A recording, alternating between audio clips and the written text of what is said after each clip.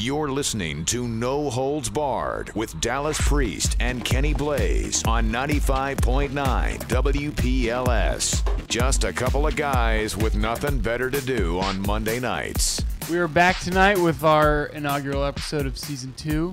Season 2, Episode 1. Feels good to be back.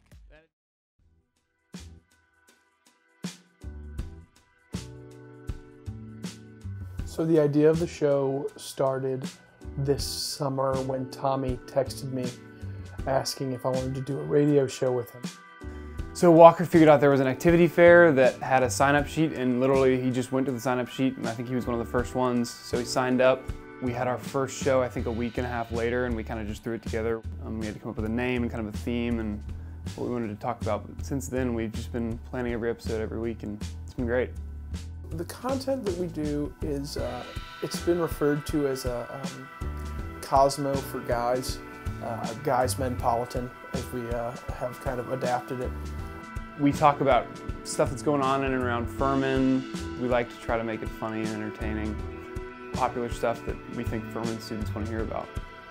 One thing I learned about the Furman community is that it is a really supportive community. I guess this is kind of our art that we're creating.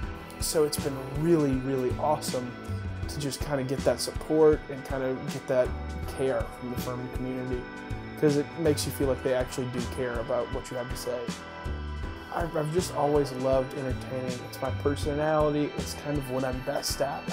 I'm a decent student, but a better entertainer. It's been great to just kind of get a little bit of experience in the entertainment industry. I've been talking a lot with Furman professors about different avenues I can take and different paths to maybe get even more experience with the radio shows.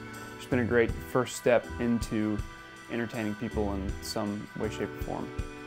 I would love to do something like this in the future. It's been a blast, and it's been kind of a blessing because it's one of the things that I look forward to the most.